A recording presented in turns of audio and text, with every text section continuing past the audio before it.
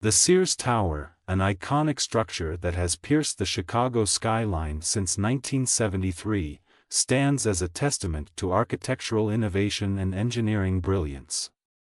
At the heart of its design was the visionary engineer Fazlur Rahman Khan from Bangladesh, whose groundbreaking contributions revolutionized skyscraper construction.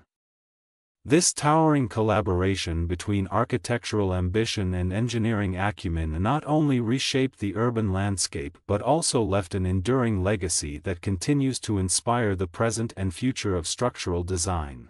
Formerly known as the Sears Tower, the Willis Tower has been an enduring symbol of Chicago's skyline.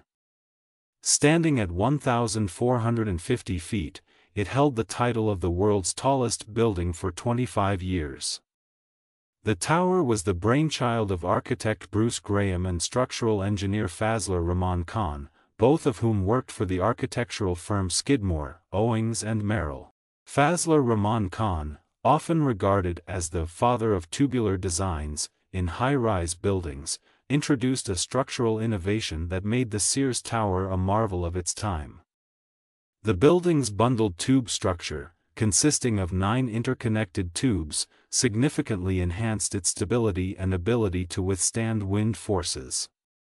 This design not only contributed to the tower's structural integrity but also allowed for efficient use of space, maximizing the leasable area. Fazlur Rahman Khan's impact on skyscraper design extends far beyond the Sears Tower.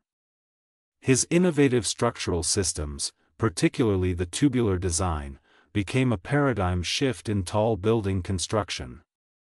The bundled tube structure, characterized by a cluster of smaller tubes forming a larger composite structure, provided both strength and flexibility, addressing the challenges posed by the wind loads on tall buildings.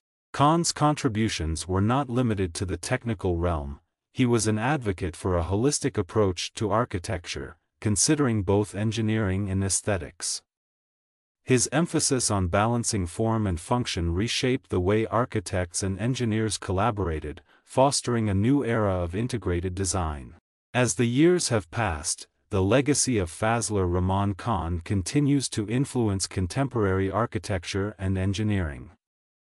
His principles of efficiency, innovation, and the integration of engineering and design are embedded in the DNA of modern skyscrapers. The concepts he introduced have become foundational elements in the development of tall buildings around the world. In the present, architects and engineers stand on the shoulders of Khan's towering achievements, continually pushing the boundaries of what is possible in building design. The lessons learned from the Sears Tower, both in terms of structural engineering and collaborative design, echo in the construction of today's skyscrapers, ensuring that each new marvel pays homage to the principles laid down by Khan. The Sears Tower, now the Willis Tower, and the legacy of Fazlur Rahman Khan serve as a timeless reminder of the remarkable synergy between architectural ambition and engineering innovation. The tower stands not just as a physical manifestation of human achievement but as a beacon guiding future generations of architects and engineers.